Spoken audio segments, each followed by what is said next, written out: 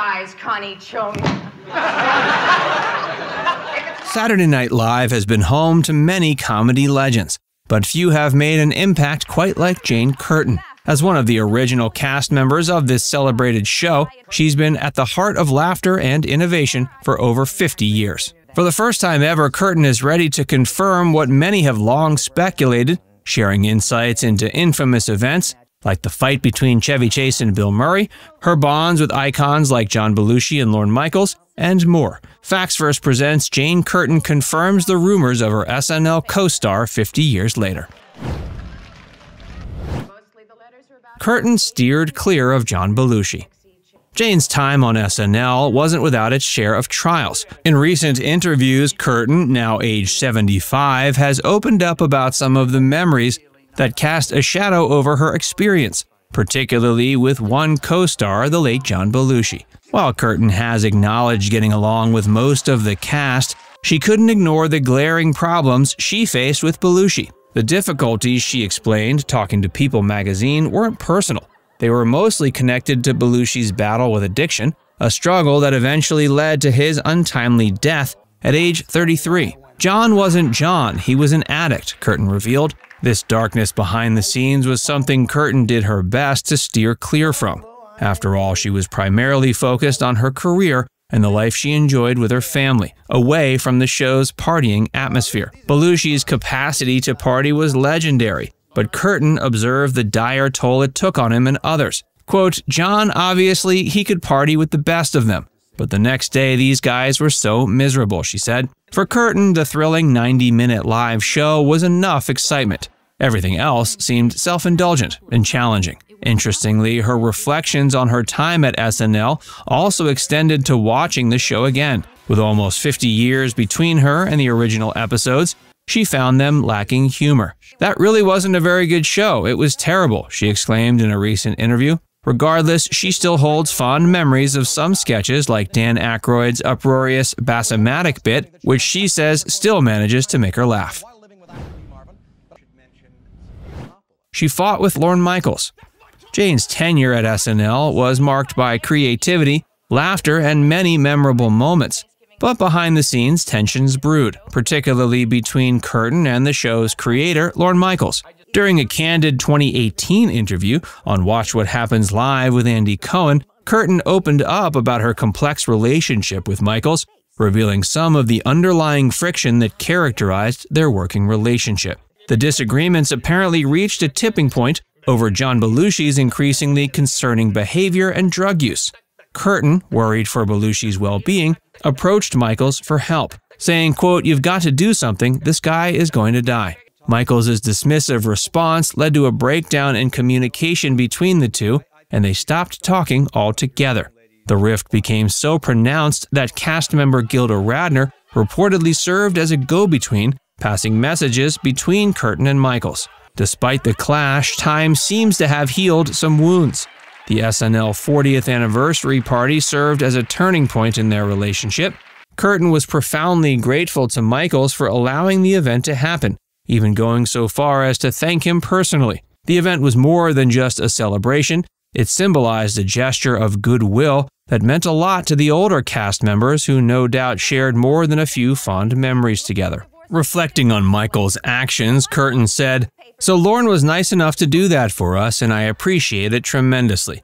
It meant so much to everybody who was there. It was great. It was one of the best nights ever."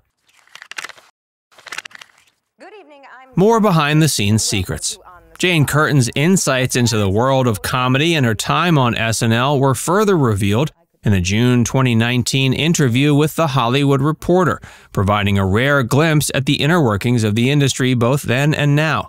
During her early years at SNL, Curtin found her strength in playing the straight person, comfortable looking into the camera without feeling threatened. Her ambition was simple, desiring only to contribute one thing to each show and not having to fight for material. An era marked by drugs, misogyny, and a lack of awareness of cultural appropriation, Curtin's reflections in that interview painted a vivid picture of the time. She recalled the blatant sexism in SNL, contrasting it with the equal treatment she received in her improv group from Cambridge, Massachusetts. The dismissal of the Equal Rights Amendment was shocking to her, as it showed the lack of evolution in the culture at that time. Her experience on Kate and Allie opened her eyes to the power of relatable storytelling. Feedback from divorced men and women made her realize the impact the show was having on people's lives.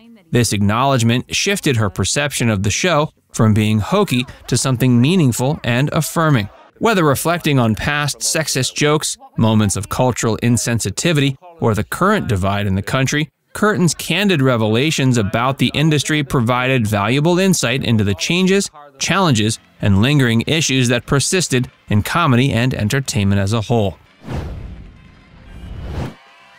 The Bill Murray-Chevy chase drama. SNL has been on the air for nearly 50 years, and it's had its fair share of behind-the-scenes woes. But according to Jane Curtin and Lorne Newman, who were both part of SNL's inaugural cast, one of the worst fights in the history of the show was in those early years. Curtin and Newman appeared on an episode of the talk program Watch What Happens Live in 2018, discussing all things SNL with host Andy Cohen. The conversation took a serious turn when a fan phoned in to inquire about a notorious 1978 fight between Chevy Chase and Bill Murray that Newman, Curtin, and Gilda Radner were there to witness. The brawl was described by Newman as very sad and painful and awful. A clash of two bull moose. The tension between Bill Murray and Chevy Chase began to escalate when Chase, who had left SNL in February of 1978 on apparently not such excellent terms, returned later that year to guest host. Evidently, some regular cast members were not pleased to see Chase coming back in the coveted star spot. Curtin described the atmosphere as resembling a tense family gathering, telling the audience that the situation was uncomfortable. While most of the cast chose to let the tension simmer just below the surface, Bill Murray, who had been lassoed onto SNL to replace Chase, confronted it head-on. Quote, "These were two bull moose going at each other, so the testosterone was surging, and stuff happens," Curtin shared. Newman added insight into the painful exchange, noting that both individuals knew exactly what to say to hurt each other the most. The physical fight, involving even Belushi at one point, ended up in Belushi's dressing room and was short-lived, but the harsh words exchanged and the emotions behind them left an enduring mark. Murray and Chase have somewhat made up. Years later, Murray and Chase worked together in the hit movie Caddyshack, and the relationship continued to improve gradually. In various interviews, both comedians have reflected on the fight, with Chase partially blaming Belushi for instigating the feud, and Murray describing the incident as a Hollywood fight, a don't touch my face kind of thing. Over time, their relationship has mellowed, with Chase even admitting in a 2008 interview with Howard Stern that they had become very friendly and often played golf together. The revelations by Jane Curtin about the backstage world of SNL have certainly shed new light on the dynamics of those years. Now it's time to hear from you. What did you find most surprising about Jane Curtin's recollections? Let us know in the comments section below.